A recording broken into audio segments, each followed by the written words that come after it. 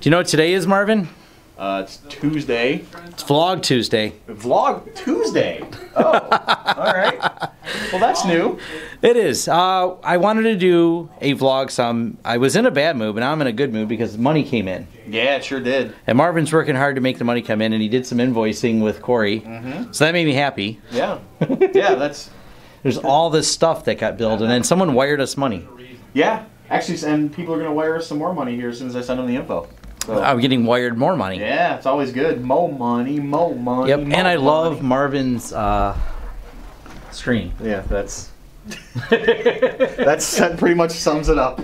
Pretty much everyone. That's his inspirational post. Is yep. This is bullshit. Yeah, that's bullshit. What I draw my inspiration from every day. Every morning until he gets his thing. I sit down, I fire everything up, I go, this is bullshit. This is bullshit. Let's do this. This is bullshit. So I'm going to wander around the office because we're actually doing stuff today and we're working.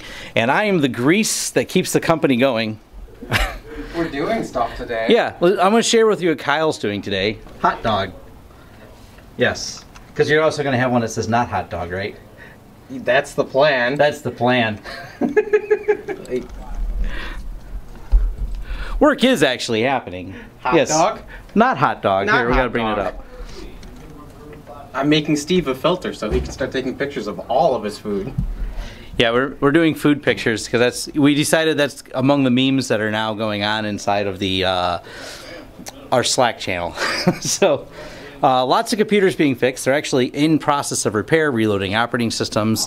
There's some firewalls, 2 of them sitting over here that I'm supposed to be programming, and as soon as I'm done with my video thing, I'm going to go back to programming firewalls. I'll believe it when I see it. The Zen server is working. Non-profit doesn't mean that it is going right here and getting ready to do some more testing so we can get that deployed, and I can do a whole video about Citrix Zen server. It was in the other room, but it was too noisy, so now it's in this room with the sound deadening. And Steve is in here eating hot dogs. No, not hot dog. Not hot dog. Peanut. Peanuts. Not hot dog. We always keep bags of peanuts here because that's important. So what do you think about working here, Steve? What's your thoughts on that? It's alright. It's alright? So you're thinking about doing a video on what it's like to work here. What do you think, Corey? You don't want to work here because I love it. I'll make you quit. Yeah, this has been a discussion of trying to figure out how we want to film the video because I thought maybe we talked about this on Vlog Thursday, and this is unofficially Vlog Tuesday only because we had a holiday, so now I'm all anxious and want to make some videos. Tuesday. I know. As I said, it's Vlog Tuesday because Monday was a holiday. It's not Vlog Thursday. Vlog Thursday is in 2 days. This is Vlog Tuesday.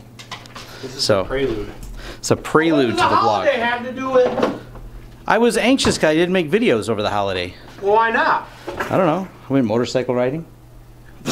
Then it rained on me. There was something I wanted to blow up that I thought would be really cool, but I've already since forgot what it is. If someone would like us to blow things The toilet! should we blow up a toilet? Because we got a new toilet. That is one thing that did happen over the holiday is a new toilet went in. And because the old one was old, so we got a new toilet here. These are important things that go on I here. put it in Saturday. I make a recommendation if you're going to blow that toilet up, don't do it anywhere where anybody will ever walk barefooted. Yeah, if you blow a toilet up, there's ceramic pieces everywhere. Everywhere. Everywhere. They'll cut you to bits. Anyways, back to actual technical things that we're dealing with is dealing with some software vendors that didn't do the best job of setting up a server, so we've got that to contend with. Did you get the other thing set up for them? The remote, so they can access the server? I fixed all the things. It was a combination of idiots selling the software and then you a little bit. And then Microsoft there too. I'm only partially the Did you know idiot. Microsoft in Server 2016 took out the turn off password protected sharing, so I had to make a user. Oh, okay. Yeah, you can't just say, because they get stuck at before even accessing the server. So we have a client on a domain. Well, they're not on a domain. Well, I'm that's sorry, the problem. not on a domain. But the computer, the server's a domain. But the server's a domain because it had to be. So non-domain computers can't access the domain server. It's because they have so many remote people. It's kind of a mess. So we have to deal with that configuration. So that was an interesting thing that we had to do. Apparently, you can't and then just. they had Bitdefender, which broke everything. Who rolled Bitdefender? Oh, they did. We told them not The guy to. who set him up. Shouldn't have been Bitdefender on there. These are the fun day-to-day business things that we have to deal with here, and this is also why we try to keep a lighthearted atmosphere. So the software vendor for our client logged in. First, he opened up the entire C drive, and I'm like, what inspired you to do that? And he didn't really have an answer. You gotta edit System 32. Yeah, why not? Just share the entire C drive of a server with all the users on the network. You have to work at that in newer versions. Yeah, so he took some time to do that. I mean, we had to give him a password. We created a second user for him, and we looked at what he did, and we're like, what, why? But so now that we've re-secured the client network and got the server re-secured, now we're back to getting all the software set up, which didn't have instructions, which we kept emailing for clients, emailing for on behalf of our client, trying to find the setup instructions, and not getting it, so that made it more fun.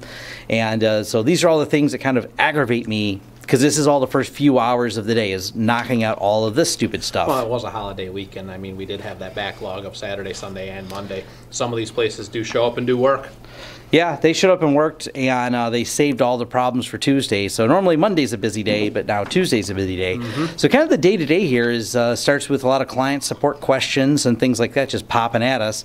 And it got me, I'm always aggravated when things are outside of my control that I didn't do, like the vendor going, so, but you know, you have to do them. But then I have to do them, like now, and it's very unplanned. And it's all comes down to them choosing a vendor who's not the most organized, and that vendor then starts with, oh, I'm going to omit sending you the documentation. Like they said, I attached it, and I didn't. And then they finally, this was last week. Then this week, they're like, oh, I attached it. And the client's like, well, can you do it now? We set our training up for Wednesday. And I'm like, yeah, I emailed them a week ago asking for this stuff. So these are like some of those aggravations that you have to deal with running an IT business. They're not the first people to have that emergency. No, this is common. Well, they didn't tell me all the new terminals had to have Cat 5 drops.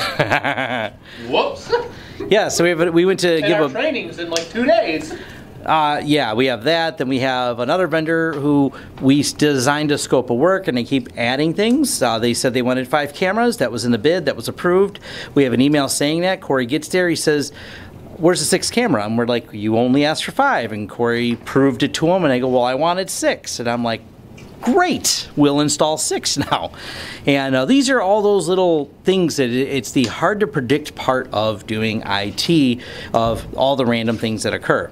So because those are aggravating things and are all outside of our control, we end up finding other ways to do stress relief, which is kind of why we're here relaxing a little bit, but having a strategy meeting at the same time discussing. It's like a wave of anger.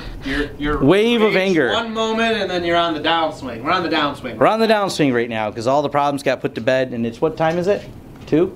Yeah. 2 o'clock. We solved all the problems. Like 3 or 4, we're wrapped up. We're back from Ann Arbor. Yeah. By 3 or 4, and he's all the way back from Ann Arbor. And by Friday, we're sitting here like, why are we even open? Yeah, because we get it all relaxed and everything else. So hopefully he gets back. That's why Kyle's drawing hot dogs and making a template for the hot dog memes that we plan to post. I'm going to head back to Marvin real quick, because Marvin's actually working right now while I'm being random and stuff. Happens all the time. Yeah. Just, you know. And we were talking about how I mentioned, Marvin, how we're going to do the video of what it's like to work here. So we got to... Yeah. You want to share your thoughts on what it's like to work here? We'll just point the camera at you. Well, it's an adventure every day. You never know what's going to happen when you walk in the door, be it with clients or with the folks who work here, which makes it exciting. So I'm happy with it. As he makes an awkward face. Yeah, no, it's great. It's fantastic working here. He's just saying. Get that? He's saying that because I pay him. Well, I'm gonna leave you. That's true. Yeah, I'm gonna leave you with this. My favorite little thing. This. Oh, and don't worry, we put this on there too. Yeah, actually, I believe Marcus put that there. Yes, I think my son did that. Yeah. So we got that. Actually, this is my favorite thing right up here. Oh, this is because my previous job was working at a large urban university in the area. Urban. It's in downtown Detroit, and so Urban like the week I started working here, I get a fortune cookie that said you could prosper in the field of education, and I was like, damn it, I just left the field of education. Yes. That did occur the first week he was here. Yeah. So now I'll wrap this up, getting back to work, which the first thing I need to do is give Steve my credit card. Oh, I was like, did you just hold it up with the numbers and everything? No, we're not doing that. Well, I can blur it out. This isn't live. So And then the second I part don't of know how the internet works. Everything's live. in everything's my mind. live to him. I'm like 80. And the other thing we got to get done is I have a set of plans here. Corey, I'm just holding it to look important. Corey is going to look at these plans. This is what I do. As the owner, I find the things that need to be done, and I'm like, hey, these are big layouts and drawings, and I'll give them to this guy. Yeah. And then he will go through and do measurements, and that's going to be a bid for 30 more cameras going in a giant warehouse. So that's... After our previous project, I don't really trust the measurements on paper. I'm going to do the walkout wheel. Yeah, he's going to get a wheel and measure it.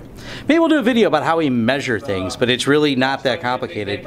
We start with some plans and drawings, if we have them, if they're available, if they're accurate, and then we move on to using a wheel to go around, and that kind of works there. Yeah, Corey has a nice wheel now, because what did we learn about wheels, Corey?